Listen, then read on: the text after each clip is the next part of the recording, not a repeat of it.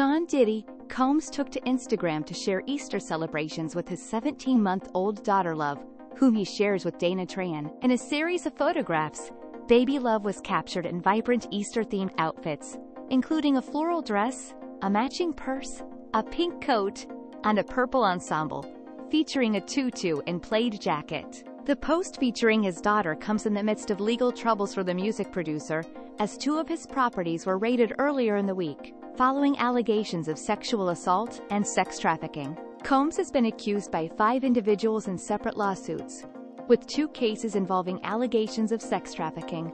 In response to the raids, Combs' lawyer released a statement condemning the use of force during the search warrants and defending his client against the accusations.